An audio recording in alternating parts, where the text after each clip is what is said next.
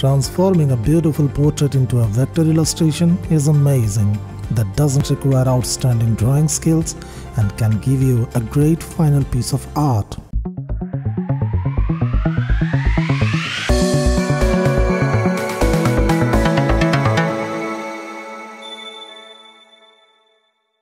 Finally, we are on the verge of this long vector portrait illustration tutorial. We will conclude these 3 parts of the tutorial by shading and highlighting skin and hair. If you didn't watch the previous tutorials of this series, then there are cards popping up in the upper right corner. Also, there are links in the description. I recommend you watch them first to understand this video better. So, let's start. Select the pencil tool and remove the stroke property. Select a darker shade of the skin tone from the skin tone color palette. I created this skin tone swatch for this drawing. If you need this skin tone swatch, there is a link in the description. You can download it from there. Now I hide the skin layer and unhide the second layer from the bottom. This is a skin shaded layer. I have a separate video about how to find shadows from a photograph. There is a card popping up in the upper right corner. You can watch that video to learn how to find shadows and highlights from a photograph. I select the immediate darker shade of the skin tone from the swatch panel. Then I follow the skin shading layer and start shading the skin.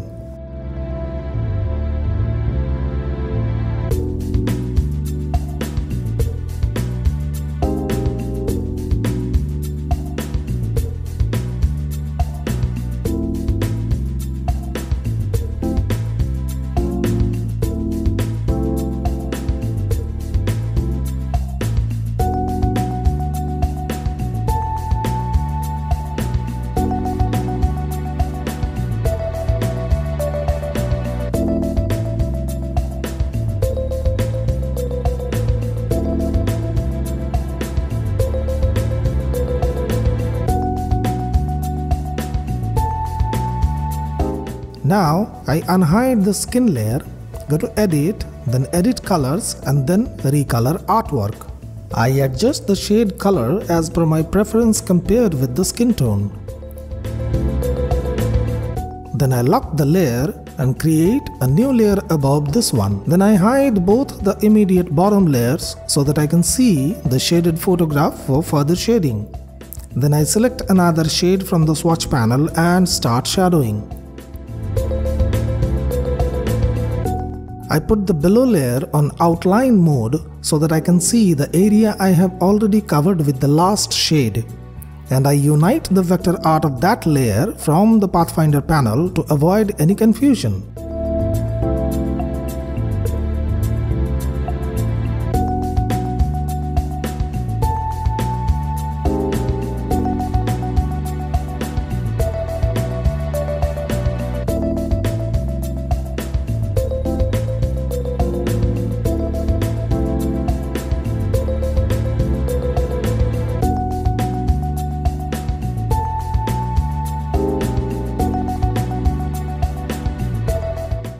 This way, I add shadow to the skin and adjust the shadow color with the help of recolor artwork.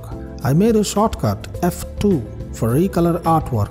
That is why you are not seeing me going to the menu and selecting edit, edit colors and then recolor artwork.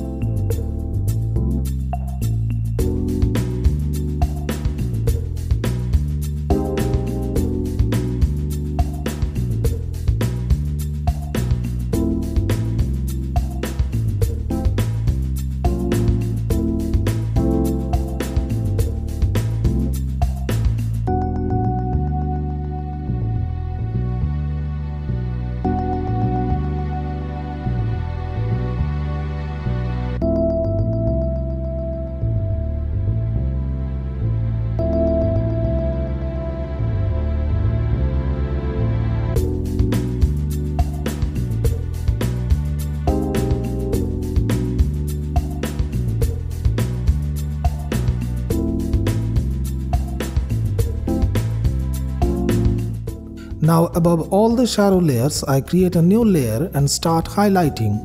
Most of the time I keep the opacity 50% and put another layer of the color on the top of it.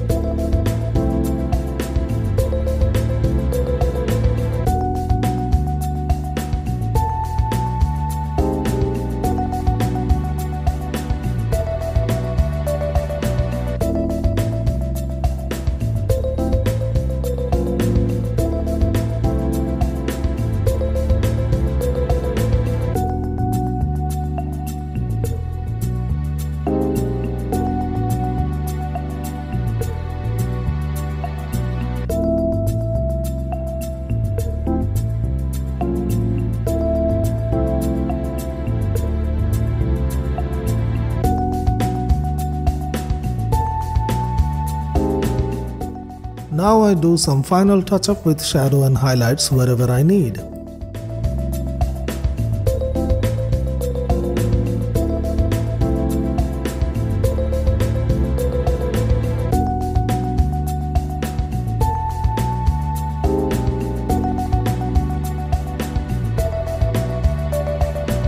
Now it's time for hair highlights.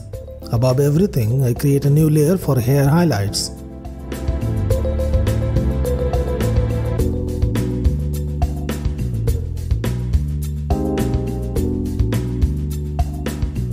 Make the eyedropper sample size 3x3 and take the highlighted sample from the original photo.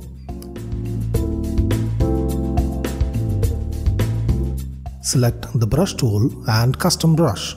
If you have watched my first video, you already know how did I create those custom brushes. Keep open the original photo for reference in the upper left corner. Make the sample color brighter and reduce the opacity to 10 to 20% and start drawing. Highlighting hair is a very tedious job as you have to follow the flow of the hair and draw almost every string of the hair.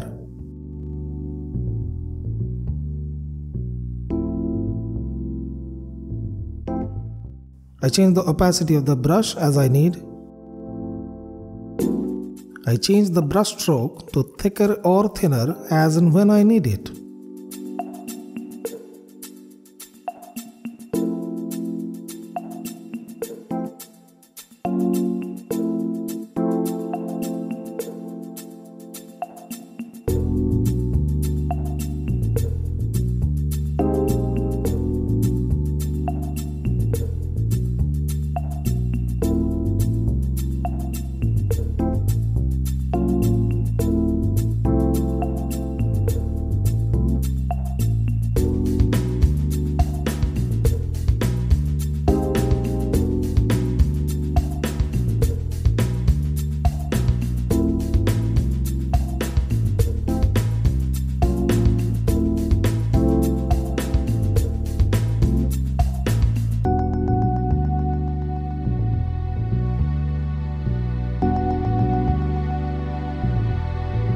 Whenever I need a more precise reference, I hide all the layers but the original photo layer and paint the highlight.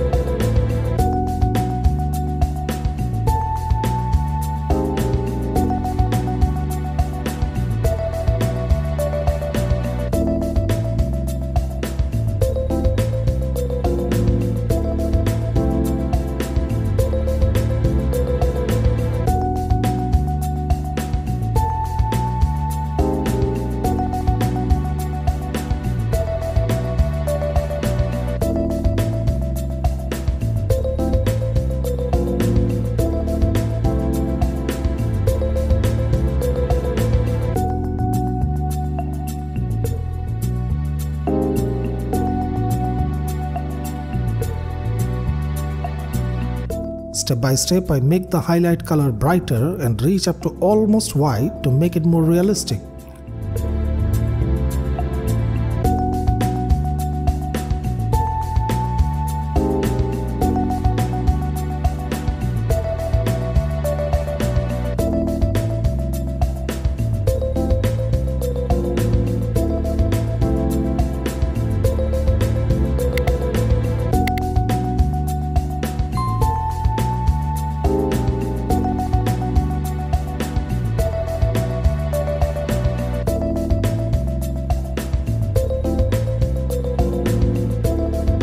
I change the color intensity by selecting layer-wise with the help of Recolor artwork.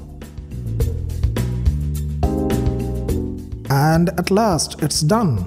I take a PNG of vector art and put it above an abstract background in Photoshop, and this is the result. So that's it. I hope this content helped you, and if yes, ensure to give a like and be a part of this creative world by subscribing to the channel. Also, ring the bell to get notified for more tips, tricks and tutorials. Thank you very much indeed for watching. Have a great day. I'll see you next time. Till then, keep learning.